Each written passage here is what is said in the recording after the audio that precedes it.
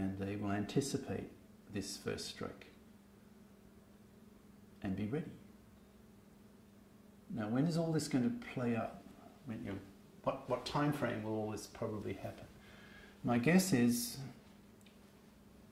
mid to middle late 21st century. This century.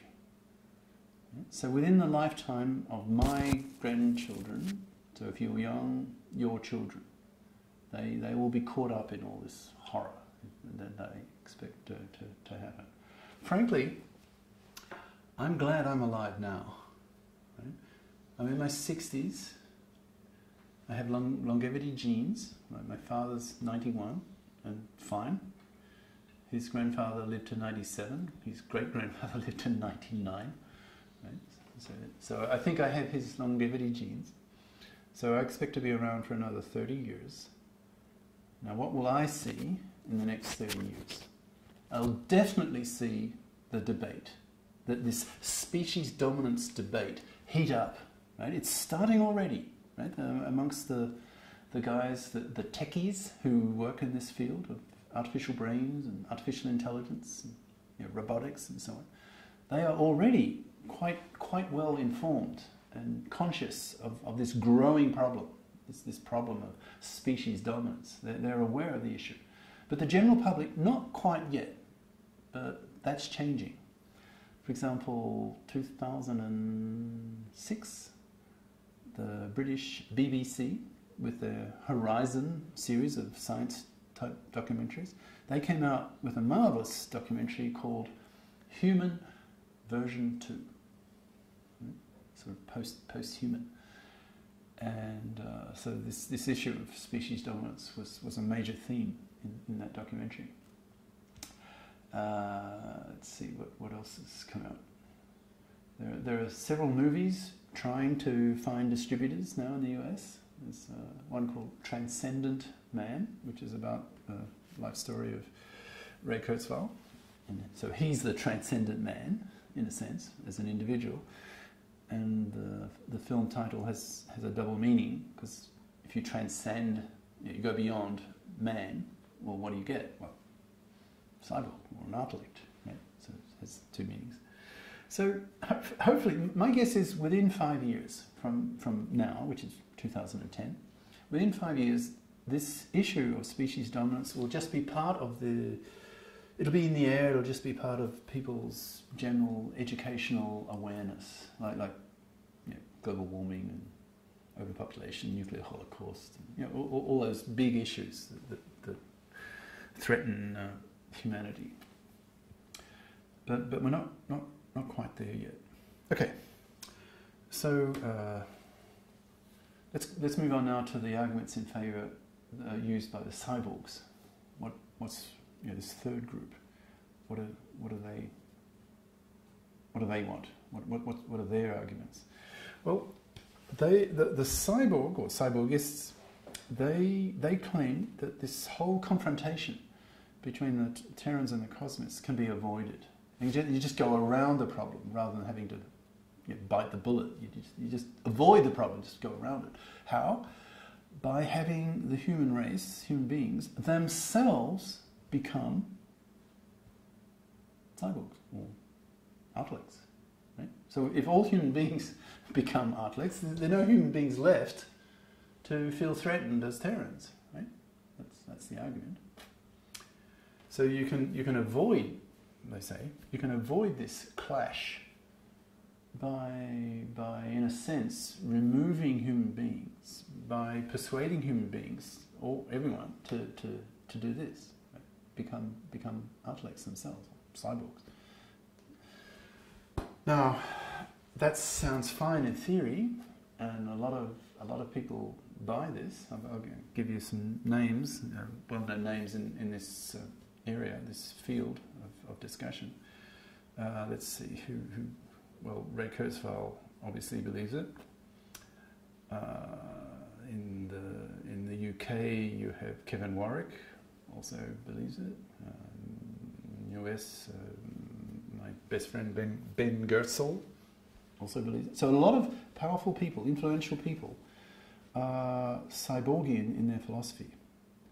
Now, I don't buy it, and I'll tell you why. So I'll give the counter reasoning. If you ask people today, you present all these arguments, and then you ask people to vote, are you fundamentally more cosmist or Terran? In fact, this was done at the time of the 2006 BBC documentary on Human version 2, the website corresponding to that program. The public was encouraged to vote what are people's preferences. They feel that humanity should go cosmist or Terran. And the result was, it was about a third took a very pessimistic view, like my scenario, and about 2/3 took Ray Kurzweil's. They were more optimistic. I mean, Kurzweil presents an image where these cyborgs would have a wonderful life, right? Their capacities would increase, and they could learn a new language in a few seconds, or all sorts of wonderful things. They'd become immortal, not die, no disease. Very, very positive. Now, I don't know those things could exist. I just feel that Ray Kurzweil and people with similar thinking are not presenting the full picture. Right? They're not placing enough weighting on the negative side of human nature. I mean, go back 20th century. It was the bloodiest, most horrible century in terms of mass killing ever in history. About, 200-300 million people died in that century for political reasons. Wars, genocides, holocausts, ethnic cleansings, right? It was the worst century ever. So who is to say that that kind of thing is not going to occur in the 21st century, especially now with this ideology, this ideological clash, where the stake has never been higher. We're not talking about the survival of countries anymore. We're talking about the survival of us as a species. Right? So I see when... So already, every time I give a talk, I tend to invite my audience at the end of the talk to vote.